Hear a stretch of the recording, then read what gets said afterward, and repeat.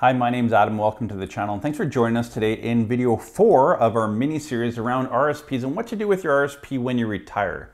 Today we're going to talk about should you pull money out of your RSP before retirement or maybe before your spouse retires, just looking at tax strategy. So we're going to dive into that and some numbers in this video today. If you haven't already joined our channel and subscribed, make sure to hit the subscribe button below. We release 2 videos every single week, Tuesday, Fridays, around financial, retirement, estate, and tax planning for Canadians. So make sure to join the channel, hit that notification bell to get a notification every single time we release new video, new content to help you retire in a better position.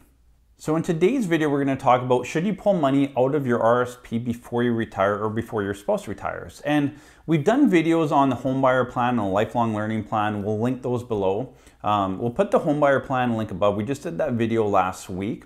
Talks about, pulling money out of your RSP to buy a home, to buy your first home, but that you have to pay back over time. So a little bit different. Today we want to talk about maybe you've retired early, your spouse is still working.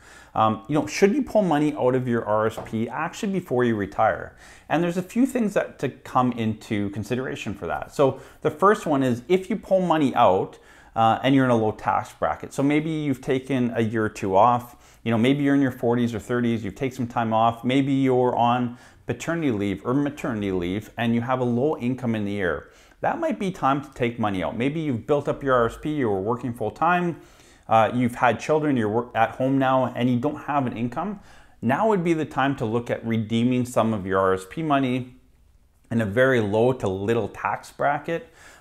Great way to do it. Maybe you can take some of your RSP out, pay little to no tax, and use some of that cash flow for other things, free up some cash flow that your spouse makes, and he or she can make a RSP contribution to their RSP and get a nice tax break. So again, you're pulling money out of your RSP, your spouse is putting the same amount into their RSP, and again, you're taking out at 0%, they're putting in at maybe 30 or 40%. So those are some strategies you can look at to use before retirement when it makes sense. So anytime you have a low income, and what I mean by low income is income under about $20,000, $25,000, look to start pulling a bit of money out of your RSP. It might make sense. Meet with your accountant or financial planner to see if that strategy would make the most sense for you. But we've done it for many clients. It makes a lot of sense. We've done it myself personally with me and my spouse. Create some tax strategies around pulling money out in a low tax bracket and kind of putting it back in on the other side in a higher tax bracket. When looking at pulling money out of an RSP when you get closer to retirement, or maybe you've retired and your spouse is still working. So I'm going to give you an example of a client we're working with right now. She's a few years older than he is. She's retired. He's still working a good 6-figure income.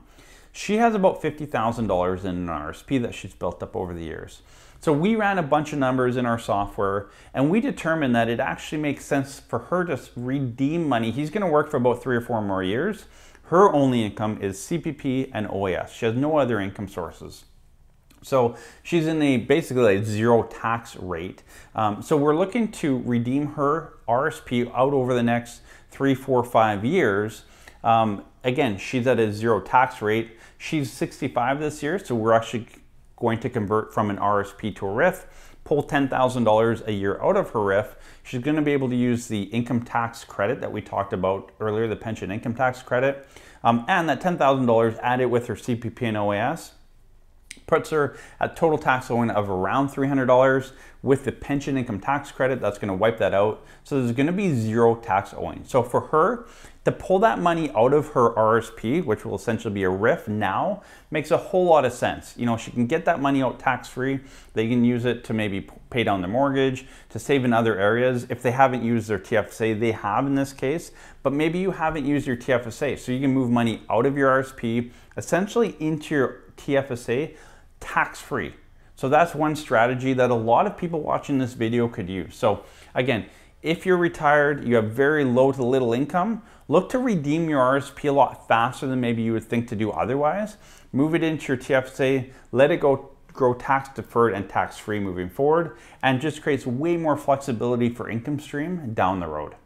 So for our certain client, we plug those numbers into our software. By redeeming that $50,000 over the next 4 to 5 years out of her RSP, using that money to pay down a bit of the mortgage, get that cleared off, it actually added about $9,000 of additional income throughout their retirement. So, that little, change or that little redemption over the next few years creates thousands of dollars in value over time. So, sometimes these small little things don't seem like a lot, but they can really add up over time. So make sure you look at redeeming that RSP out earlier if you can. Again, if you're 65, make sure you convert it to a RIF first to take advantage of that pension income tax credit.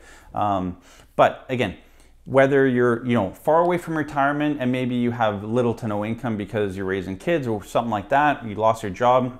If you have a year of little to no income, look to take out some RSP now in a 0 to very low % tax bracket and move that money to a TFSA. You want to keep it growing for your retirement savings, but maybe you can do it more tax efficiently in a different stream, like a tax-free savings account. If you're already retired and you have very little income, maybe your spouse is still working, whatever the situation is, again, look to rip that out a bit faster than you would otherwise, because you may fall into a 0 or a very, very low tax bracket, and very low taxes will be due. So again, we've done that for our client. It's going to put about $9,000 back in their pocket. The $10,000 we're going to redeem out every year out of the RIF.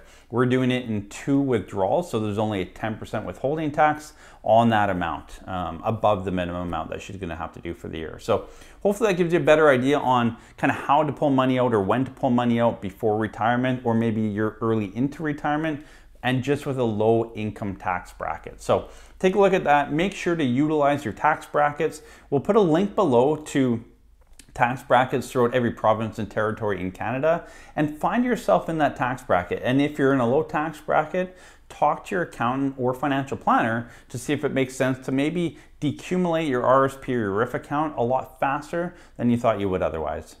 Thanks so much for joining us today on this video. Again, these small little tips and tricks can really add up to thousands, possibly tens of thousands of dollars in extra income and tax savings over time. So you may look and say, it's not going to do a whole lot for me. Trust me, even for our client, $10,000 a year, it's going to put $9,000 extra of income in their pocket over their lifetime. So it really does add up. So small incremental changes can mean big numbers for you in retirement. So take action, talk to your accountant or financial planner to see if it makes sense for you and how you can implement some of these strategies into your retirement plan.